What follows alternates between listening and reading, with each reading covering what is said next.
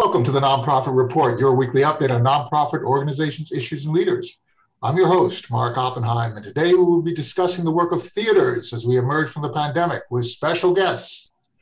Chad Bauman, Executive Director of Milwaukee Repertory Theater, Angela Lee Gieras, Executive Director of Kansas City Rep, and Drew Ogle, Executive Director of the Nashville Repertory Theater. So thank you all for joining us. It's just great to have you here. I'm going to set this up by just sort of pointing out that we've just gone through this really tough time during COVID. Live performance, which is so essential to the repertory theater experience, was just not possible when we didn't know how transmission was happening of this dreaded disease, and we certainly didn't want to be infecting our audience mates or be infected by them. So now the repertory theater world is opening up again. So let's just sort of go around and talk about how you fared and where you are now. And let's start with you, Chad, in Milwaukee. Thanks for having me. Yeah, it's been a very difficult year, I think, for everybody. I think at the end of it, though, we've fared as best as could be expected. The federal grant assistance from SVOG and PPP and the earned employee retention tax credit has been very helpful through that process.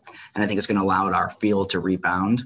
I think we learned a lot too. I don't think there will be a full return to quote unquote normal before times. And I think that we can put into practice some of those learning lessons in the future. So all in all, I'm really optimistic these days. It's nice to be able to be optimistic again. I think we're going to have a really strong fall.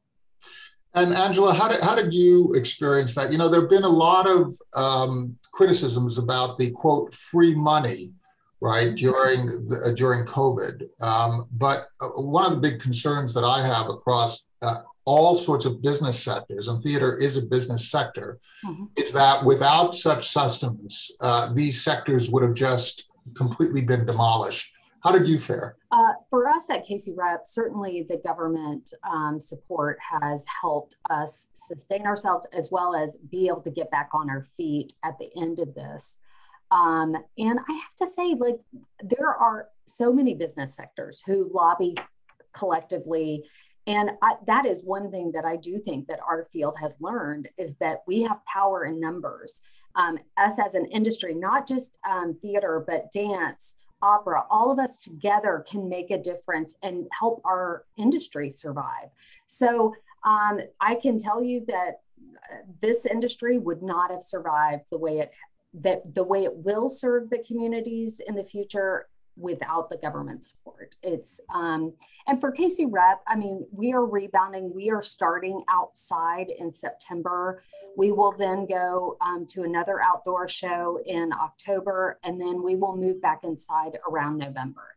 And it was intentional. There's two reasons for that. One is COVID and not knowing where it's going to go. And then the second is the fact that Stuart and I really took this time to think about how we could make theater matter to more people. And we created really creative partnerships with other entities in town. And so we're going to be performing at the World War I Museum. We're going to be performing at the Nelson Atkins. And each of those partners has been generous and helpful to us as we thought about things in a completely new way. I love your point, Angela, about the theater and the arts being an industry, because they really are. I mean, it's also the feeder for the entire television industry, the entire film industry, the entire concert industry. So the connection between classical or classical forms and contemporary forms is really strong. Drew, you in Nashville, how are you treating COVID? One of the things that I'm wondering is this whole idea of requiring performers to get vaccinated, requiring people work in close proximity. On the one hand, we don't want to, here in America, be telling other people what to do, right? We want everybody to have freedom, but there's also this question of risk, right? If somebody had smallpox, God forbid, we would not necessarily be wanting our actors to be exposed in that way. How are you handling this? It's such an intractable issue between values and values, right? Well, it is, but I think you have to take a very pragmatic approach. For us, if you look at the difference in cost between producing theater with a vaccinated cast and producing theater without a vaccinated cast, really the choice becomes producing theater with a vaccinated cast or not producing at all. And so we feel like we owe it to our community to produce theater as safely as possible. So, we had a very interesting response to the pandemic here. If you think of the range of responses that we had in the theater industry to the pandemic, you had some theaters that chose to, pretty much shut down and conserve resources and try to weather the storm that way. And then you had other theaters that were very committed to continue to deliver their traditional product, maybe in a non-traditional way, like streaming or outdoor theater. We devised a middle ground here, and we developed a whole roster of digital-only programs. We developed new content. On average, we released a new piece of content every 3 days during the pandemic. And we made the decision to offer all of this for free. And so this was a successful strategy for us. We were able to keep the majority of our staff employed. We were able to contract more artists than we did in the years pre-pandemic, even though it was for smaller contracts. And we're going to emerge from the pandemic a larger company than we went into it. And the challenge for us is keeping the best of what we learned during the pandemic and fully integrating it to what we do as we go forward. Let's talk a little bit about that. And Drew, if you can just continue, could you talk about what a repertory theater is as opposed to other theatrical forms? Because this whole idea of producing new material every 3 days, that is really part and parcel of what a rep does, isn't it? It is. If you go all the way back to the traditional form of repertory theater, where you have a company of actors, a company of artists producing ongoing content, I want to be transparent and say Nashville Rep is not a full repertory model. We're a hybrid between repertory and online.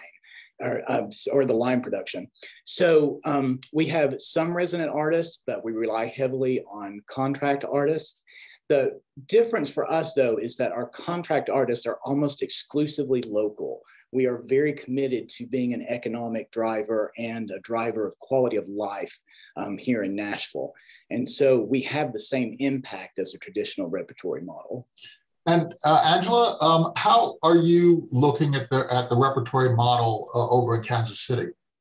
Well, we started as a repertory company over the summer, and all the actors were the same, and they would do different shows in rep. And I think as theater has evolved, as these organizations got bigger, we found that the repertory model was a little more expensive to produce, and so many of us did not necessarily use it in the same way. But what I like to think of a repertory company is that our company's ability to produce all different types of theater, being able to show somebody what Shakespeare is like and a brand new play, and really the breadth and the depth of theater and what options there are. And that's kind of how we view it. We definitely have a company of actors who are very well known to our community, who they love and they adore and they've watched grow over years.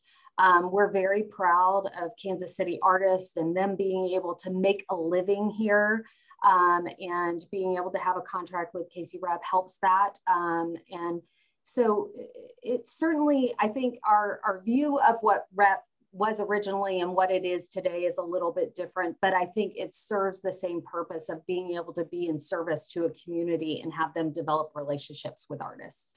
I think that what you're both saying is that purity comes at a cost sometimes of doability and financial doability and perhaps also quality and diversity. Chad, are you finding the same thing, that this sort of pure model of a rep doesn't quite suit the requirements of today?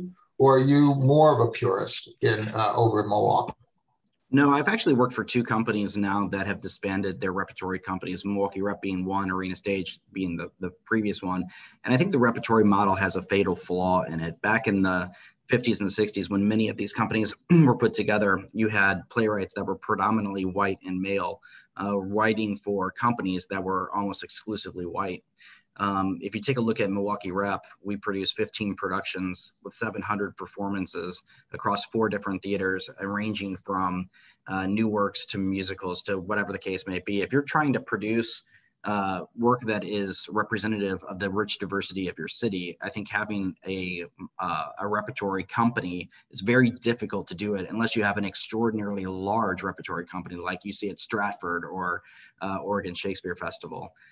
So from our perspective, much like my colleagues here, we have local artists that we support, that we see on our stages quite a bit, but we also believe it's our function to develop talent all over the country and to produce work that is representative of the city's diverse populations. And to do so, I think we had to abandon the repertory model. How do you poll your audience? And I don't mean literally poll, going out with forms and asking people to fill out forms, but how do you get a sense of what the audience would welcome, including what the audience who does not come would welcome, that would attract them? Angela, how do you do that? How do you figure out what you want to do next that isn't a repeat of what you did last year? I think history helps us a lot, but we also are fairly robust market researchers in being able to not just poll our audience, but also have lists of other arts attenders, people who are not attendees of KC Rep, and being able to gather information from them to understand. We are really lucky in Kansas City that the arts organizations are very collaborative in being able to share information. We have something that was called the Fab Arts Collab, and we did marketing research together. We found overlap in different arts organizations and what percentage of our audience were overlapping. And I think that has actually been the best way for us. Is you already have people who are predisposed to attend the arts. How do you find out what they would be interested in and go to them and be able to do things? And at KC Rep, the biggest thing that we're going to be doing this year is we're taking theater out into the community to reduce the barriers, so that people who have not been able to attend our theater in our spaces are able to go out and see live theater. And let's stay on this idea of diversity, Drew. You know, if you look at Nashville is such a crossroads of the arts and of music. But it's also undeniable that Nashville, for many years, basically filtered out musicians who were of color, particularly African-American musicians. That has changed, and it is still a work in progress. How do you ensure that your theatrical productions are considering audiences, not only who are your audiences of yesteryear, but also the audiences that live and work and play around Nashville? I'm going to answer your question by also piggybacking on what Angela just said. We're in the middle of an extensive strategic planning process. And one of the elements of that for us has been to really solicit community input from the very beginning. And we started with general-wide surveys. We had about 700 people that participated at that phase, and that turned into a series of about 12 focus groups. This was comprised of patrons who already engage with Nashville Rep, and then also people that we want to see engage with Nashville Rep.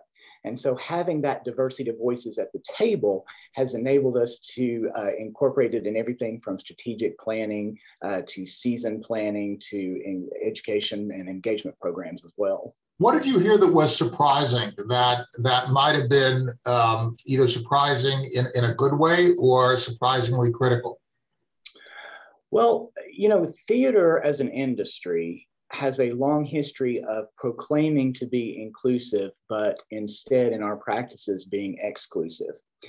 And the thing that I learned that I did not realize going into it is that before we ever get to the point where we are investigating our policies and procedures and our programs to see if any of them have any unintended or inherent racist qualities, we have a trust problem. And we have to earn the trust of our artists and our audiences of color before we can ever begin to truly serve them. Trust. Chad, does that resonate with you? Do you feel like you are a trusted and embraced organization by all the people who you'd like to be trusted and embraced by?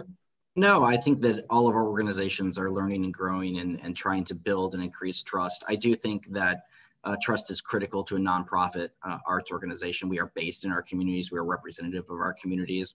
I do think that we have made decisions, as almost all arts organizations have in the past, that if we were to go back and redo them, we would redo them. But I think where we're at today is that we have committed to being serving our communities. Each community is different and extraordinary in many different ways, and to using the theatrical venues and performances to better our communities. And so I think maybe some of that has changed a little bit in the last 10 to 20 years, where it used to be that an artistic product is still up there, but it used to be the only measure of success of theaters. And now we're really starting to think about success metrics based on how we can help push our communities forward.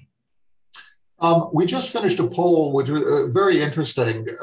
We asked, how important is it to you to be able to attend live theater performances? And we had 33% say very important, and I regularly attend a theater performance, and 56 said a few times during the year. One person did say that they attended periodically, but not high on a list of priorities. Nobody said they don't attend theater. So let's talk about live performance, Angela. What is it about live performance that we have to preserve that is so distinctive from the screen performances that we see? I mean, we've seen Hamilton and several other, particularly during the pandemic, right? We've had to go on to Zoom and perform in that way. What is it about live, and how do you accentuate the live experience going forward so that it remains so distinctive and so gratifying to both the actors and the audience? I think during this time, we found why live matters. I think the disconnection that we all had with each other made it so that what matters most about theater is being in the space with your community, with the people who you care about, who have a commonality with you. You're all sitting in those seats and there's something that you have in common.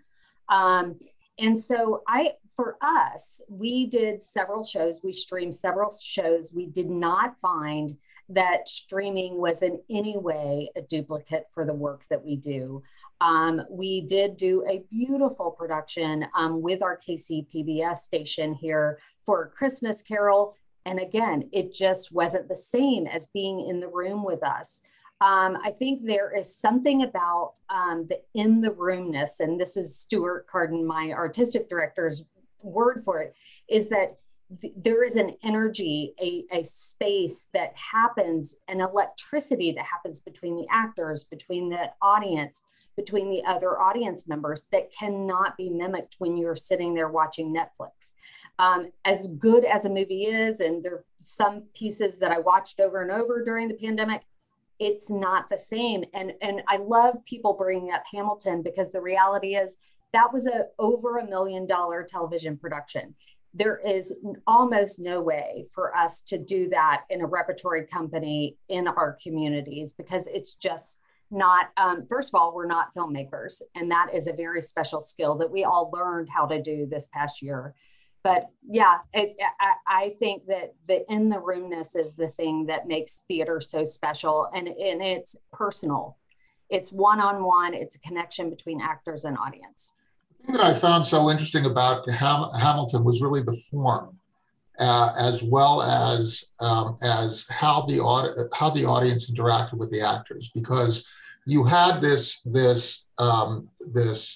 group of people who were giving a performance together, but they were also giving individual performances as well. There was a lot of interaction. If you take a look at how people were moving on the stage, it's very interesting, because there was a lot of drawing into that experience, that particular performance, but the performance in and of itself within the performance connected right? Yes. So you have a different way of interacting with the audience that elicits that kind of energy.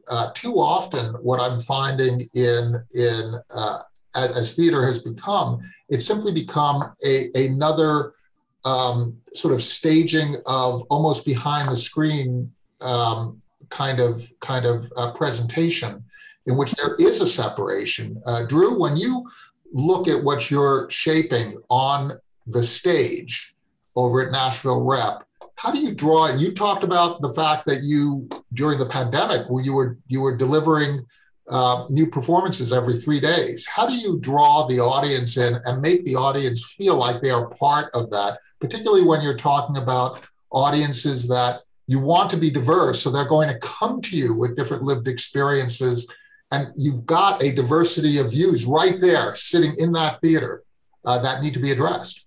Well, part of it is just inherent in the regional and the repertory theater model. The people that our audiences are seeing up on stage are the same people they see out in the community on a day-to-day basis. And so you gather them in that room together. It creates something magical, right? And we have good fortune. We have two different spaces we perform in. One is a 260-seat black box, and the other one is an 1,100-seat proscenium house.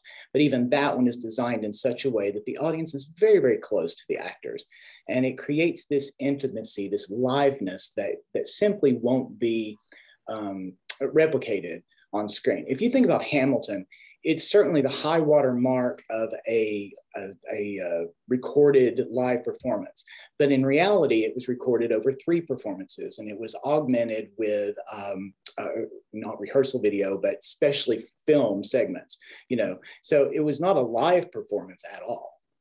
I love how you studied how that was put together, right? Because what you're doing is you're deconstructing something that you can't afford to do to figure out a way that you can afford to present, right?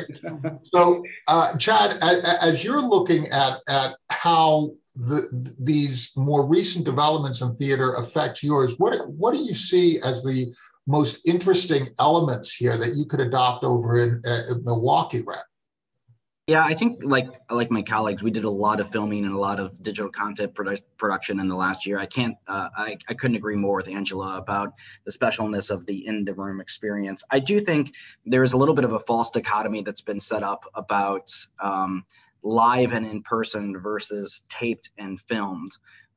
There is an artist that we work with quite a bit, Jared Mazzocchi, who's doing a work with the Geffen right now on, I think they just closed on someone else's house, where it is a Zoom play that has happened live in person over Zoom. And so you can have a digital live experience mix, and I'm following that work, and I actually think that there is future in that potential. Personally, for me, I like Angela said, I didn't go to film school. I went to drama school. There was a very real reason I made that decision. I do like live production, but I do think that we can incorporate technology into live production, and I think we're going to get very good at that in the future. I also say that I think if you're trying to financially figure out a business model to support filmed production, listen, the Metropolitan Opera has been working on it for more than a decade, and they haven't figured it out. And they're the world's largest performing arts organization. So there's no way that Milwaukee Rep's going to figure it out. So I'm not even focused on that. And also the other thought is we're all nonprofit theaters. If we produce something that only made sense financially, none of us would be in business. So, we're going to have to raise some money, and we're going to have to experiment with this technology. Well, I'm fascinated with some new models. Ben Donnenberg over at the Shakespeare Center in LA has been experimenting with graphic novelization of Macbeth and creating that sort of literary graphic novel, theatrical experience, educational experience. I can imagine that we're going to see kind of a bunraku kind of a technique. Bunraku is these Japanese classical puppet theaters where the people who manipulate the puppets are dressed in black in order to have them go into the background. I can imagine cameras being introduced on stage to create that kind of integrated experience, Chad, in a way that allows people to follow our performances when they're not in the theater to become closer to the theater. So as you think about your investments, Angela, going forward, does this shift how you invest in your future in terms of what you're spending money on? Every dollar is an investment in your future, right? So are you changing how you're investing in a practical way in your actors, in your performances, in your repertoire, in your infrastructure to allow yourself to become more resilient as we move forward as a theatrical organization? Mm-hmm. I think our biggest shift during this time is embracing the idea that we could be outside. We introduced a program called Ghostlight last fall, and it was something we could do in person. And we'll have the second annual Ghostlight Festival this year on the lawn of the Nelson Atkins. And for us, I think the shift in resources really thinking about theater more broadly. It's not just in the two spaces that are our home, but how do we make theater more accessible to more people, make it matter to more people? And to us, that means going out, not just asking people to come in. And so I think that is the biggest shift. It's both a shift in resource as far as how we're spending our money. And you know, being outside, you have to spend less money on set because you need to be able to take it down and it has to be movable in a way. So it's not about the building, right? It's about the theater. It's not about the setting. It's about the performance. Yes, the experience. And we're focusing on language-based text, how we can articulate something to people in a way that is meaningful, regardless of what kind of set and costumes. People love our production values at KC Rep, and we will continue to invest in that. But I think for us, being able to go out into the community, take theater into there, to not to immediately have an impact where we say, okay, come back to our space, but really build genuine relationships with different communities to be able to integrate theater into their lives, because so many people have not been introduced to it. That how do we get them to come to us? We tell them it's something that they can't live without. And that's our biggest shift right now. I wouldn't say the producing element online. The biggest thing that we've been able to do is have artist interviews so that people could continue their relationship with our artists. And that's one of the ways that we've integrated that online component as we've moved forward. So we just completed two other polls. One asked, what is the biggest problem faced by theaters as they emerge from the pandemic? And 57% said reestablishing the relationship with the audiences, followed by recovering financially. Drew, as you look at your future, and then we'll give the last word to Chad, as you look to your future, what changes going into the future? Have you been able to successfully set a pattern that you think will see you through the next several years? No, it's very similar to what Angela says. The biggest shift for us at this time has been changing the way we think about ourselves. We do no longer think of ourselves as a theater organization. We think of ourselves as a civic organization with theater at our core. Mm-hmm. And that, when you think that way, then it changes the way you invest and the way you reach people. And so, we will use digital and in-person parallel programming with all of our main stage programming this year as both pre and post engagement to form longer term relationships with our audience members. And our third poll was we asked, what is the best thing about live performance? And the two answers that got the most response is being physically in the same room with the audience, and the sense that whatever happens at this performance will only be lived at this performance. Chad, how do you take us out? How do you see the future of live theater over in Milwaukee and nationally? Yeah, we've just put tickets on sale for subscriptions and single tickets. Both have been pretty robust. I think we're going to see a very quick return because if you steward your audience as well, you're going to bring those audiences back. People have been away from the theater for 18 months. They want to come back. They want to have a live in-person experience. I don't know how everybody else's cities are, but our restaurants are packed. Our venues are, everything is we have very low infection rates and a very high percentage of vaccination. So we're lucky in that regard. But I think we're going to see a very strong rebound. And I also say part of our strategy is that we're investing in our people first. This is a talent-based business. We're going to take care of our staff. We're going to take care of our patrons. We're going to provide exceptional customer service. And we're going big with next year's season. It's the largest season that we've produced in the 8 years that I've been here. So I think that's going to be an exciting time, and we're going to give people a reason to come back to the theater. And what you've all said is so important, that in order for America to reopen, we really need to protect ourselves, to be vaccinated, to not go back into a Delta-driven lockdown. So if everybody could just find their way to getting vaccinated, and certainly masking up if you can, it would just be great. Thank you so much all for sharing your experiences.